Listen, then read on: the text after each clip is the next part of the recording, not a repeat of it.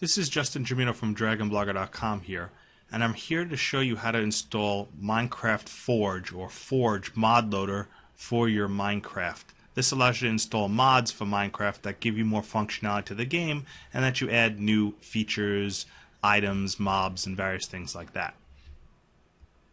The first thing you want to do is you want to go over to minecraftforge.net/forum, go into the releases, and you're going to want to download the latest version of Minecraft Forge.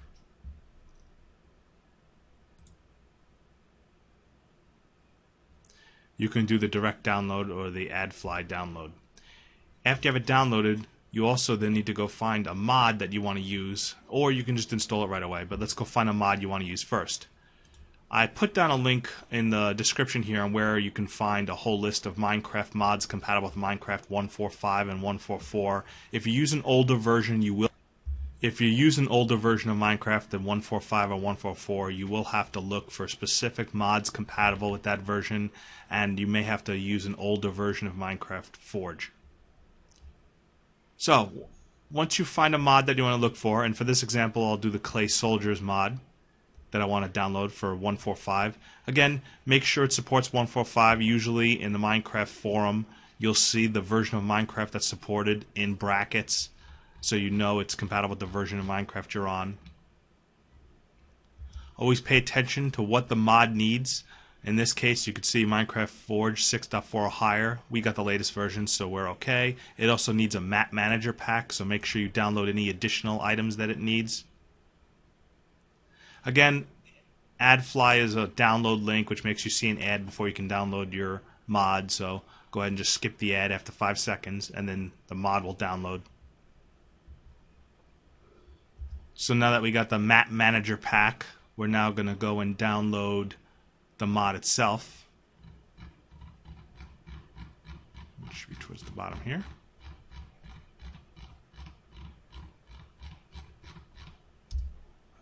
Okay, here's the link for the Clay Soldiers mod.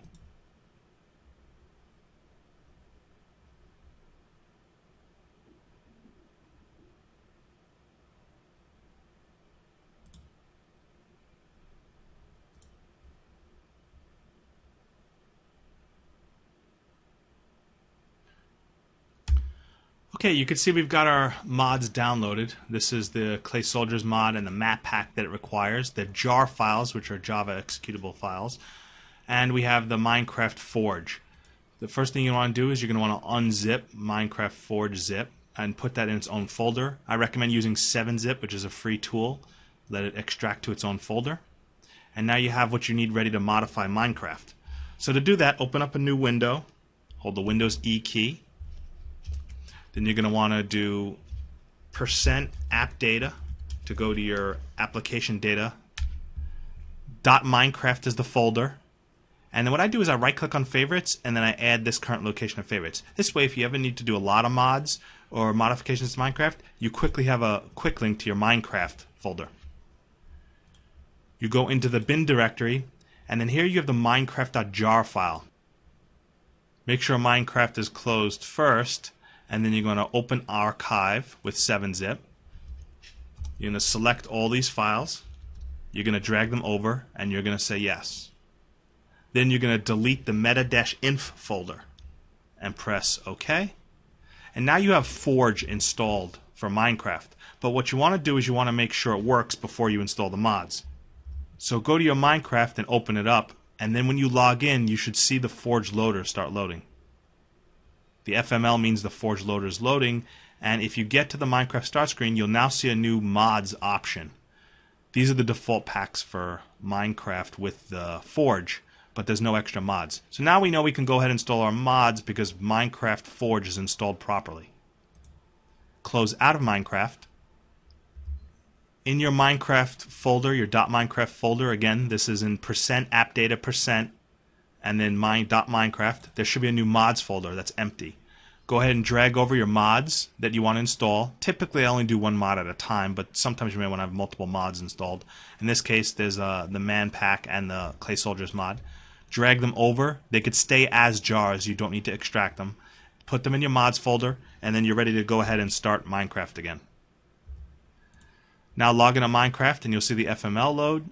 If you see any errors before you get to the screen, like you'll see a screen of death and it'll print out some Java exception errors, that means there is either a bug with Forge or there's a bug with the mod you have installed. Typically this happens if you are using a version of mod that's not compatible with the version of Minecraft you're running, or if the mod and Forge loader aren't compatible. So you have to make sure that all the versions match up or you will get errors and you won't get to this point. To confirm that your mod's installed, just click on the mods and then you can see the Clay Soldiers mod is installed. Now, when I play Minecraft in Creative or Survivor mode, I'll have all the functionality of that mod. This is how you install Minecraft Forge and mods from Minecraft Forge into your Minecraft. Thank you for watching.